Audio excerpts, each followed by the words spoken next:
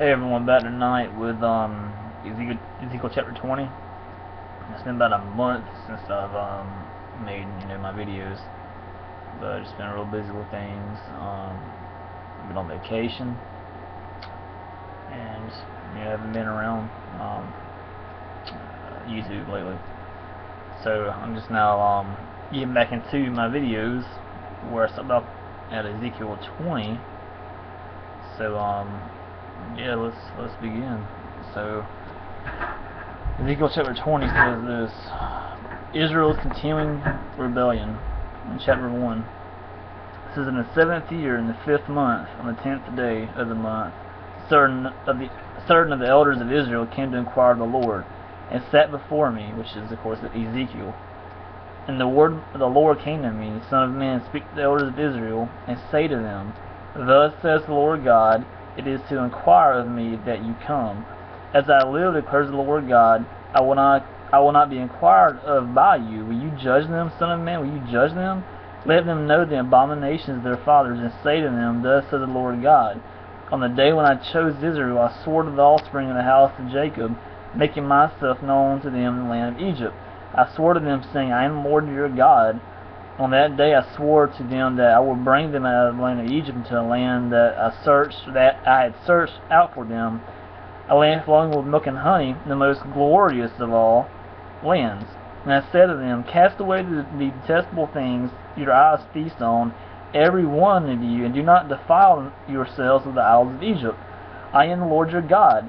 But they rebelled against me and were not willing to listen to me. None of them cast away the detestable things their eyes feasted on, nor did they forsake the idols of Egypt.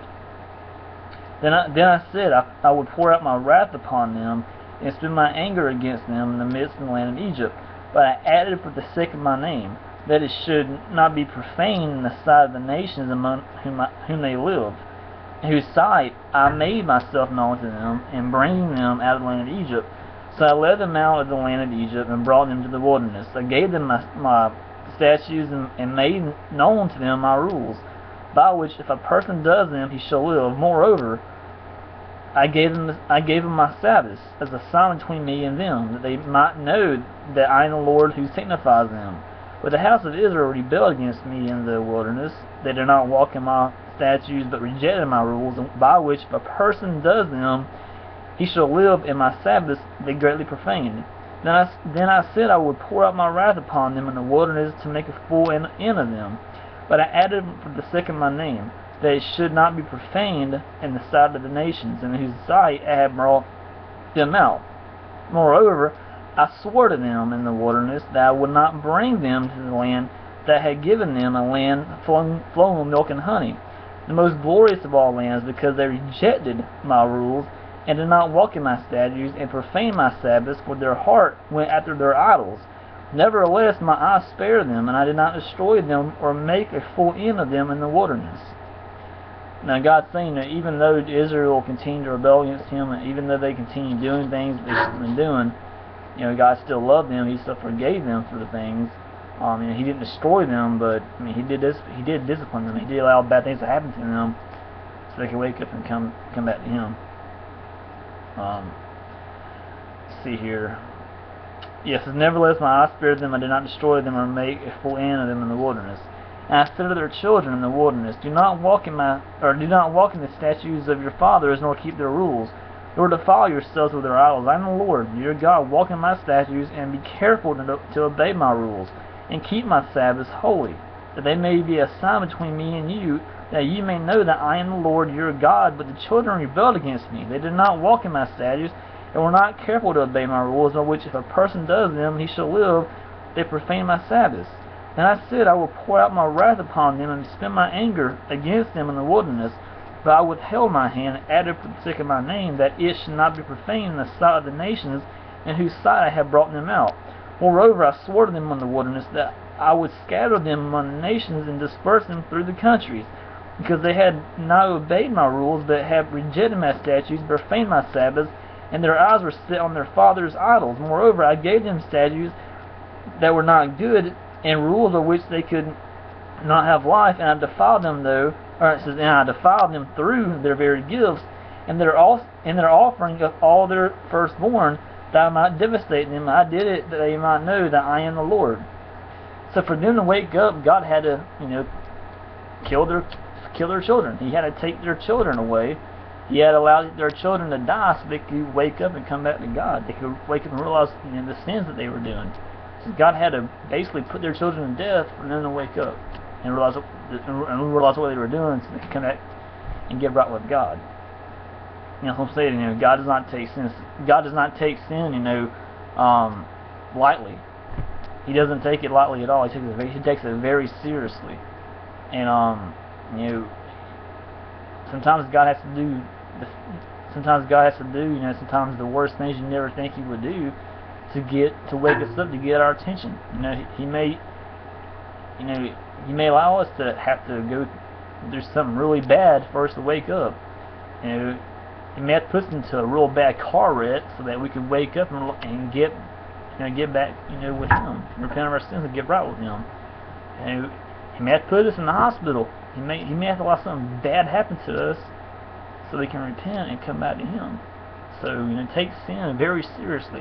Just don't continue in sin and don't repent. You've got to repent. You can't call yourself a Christian if you're going to continue in sin and not repent. Repentance is key, especially in a relationship with God. It's very key. We're all sinners. We've all made mistakes. I know I do. We all make mistakes in life. We all say things we shouldn't say. We all do things we shouldn't say. No one's perfect, of course. But we all need a Savior. We all need Christ to help us in those bad times, to help us repent of our sins, to help us live our life, right for Him. Because without Christ, there is no hope. There is no salvation. There's nothing. There's nothing to live for. There is no forgiveness. But with Christ, He will forgive you. He does love you. He will forgive you your sins. He will, help you, and He will save you. First of all, He will help you get over your sins. He will help you repent. He will help you live a life righteously for Him. But if you continue in your sin and you don't repent, and majority of the time you're not saved. If you are saved, God's only going to give you so many warnings until He has to wake you up. Until He has to allow something bad to happen to you before you wake up. It's not fun, trust me, I've been there. So, repent of your sins, do what's right. Read God's Word. Get to know God in a relationship. And just get to know Him. Be in a relationship with Him. Talk to God, pray to God. Read His Word. That's all you can get closer to God. Just reading His Word, studying it. From Genesis to Revelation, reading the whole thing, asking Him to open your heart, to lead you down the right path, to lead you away from your sin, and lead you down the path that you need to go on, which is righteousness, which is the path of God. That's the way you need to be. That's the road that you need to be on. You need to repent of your sins and get right with God, and stop continuing in your sin. And repent and live your life right with God, because if you don't, He's going to allow something bad to happen to you before you wake up. Trust me, it's happened to me. It's not fun. So, listen to God's warnings very carefully.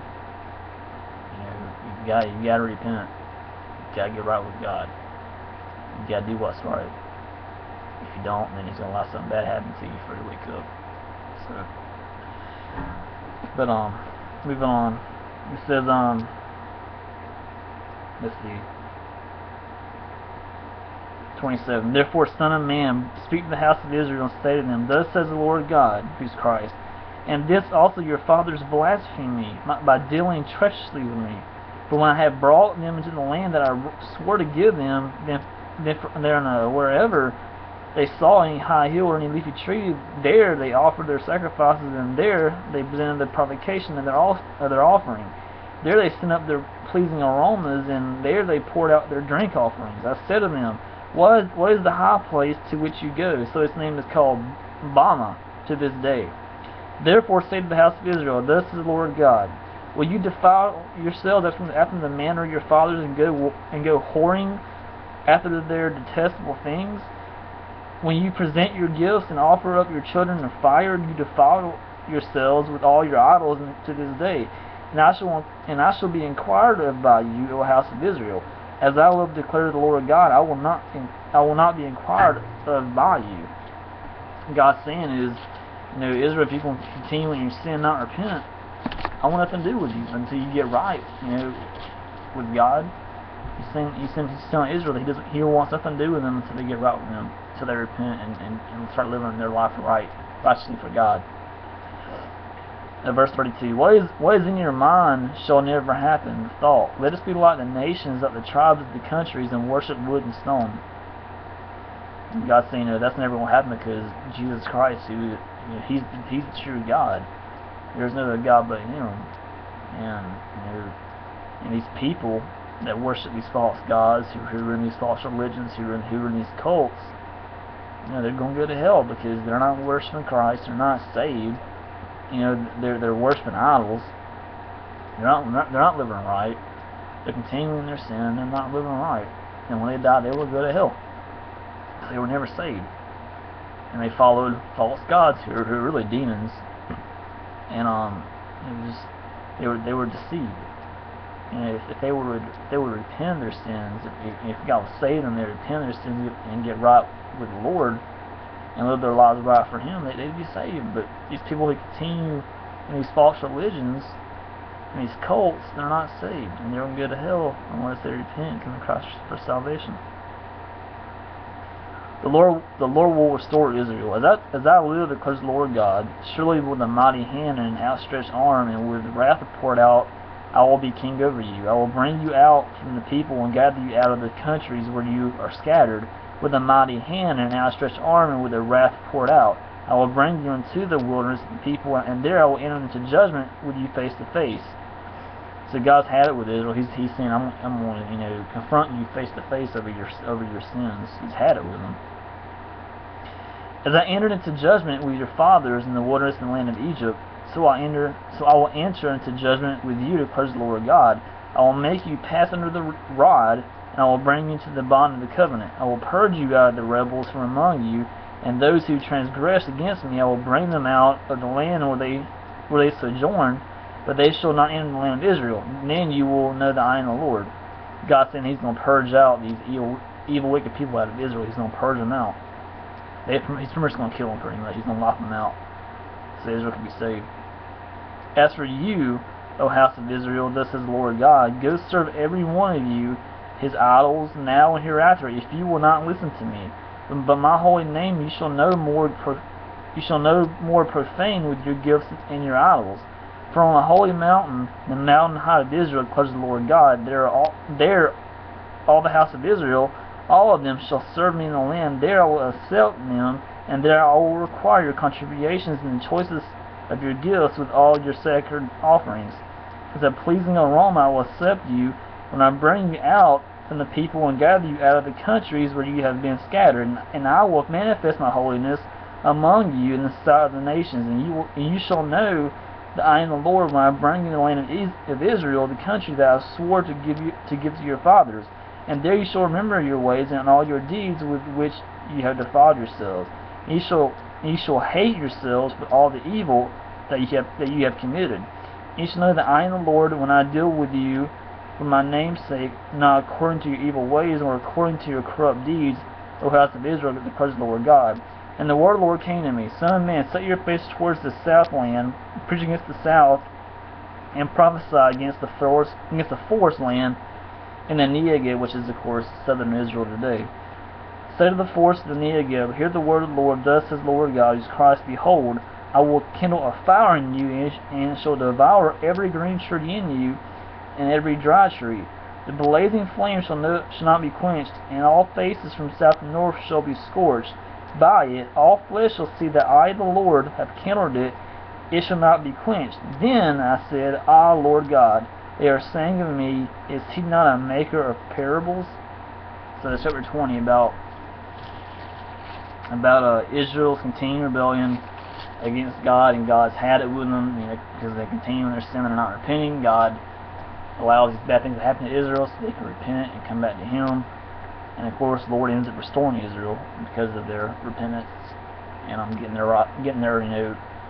lives right with God again. This is chapter 20. I'm about to chapter 21 here shortly.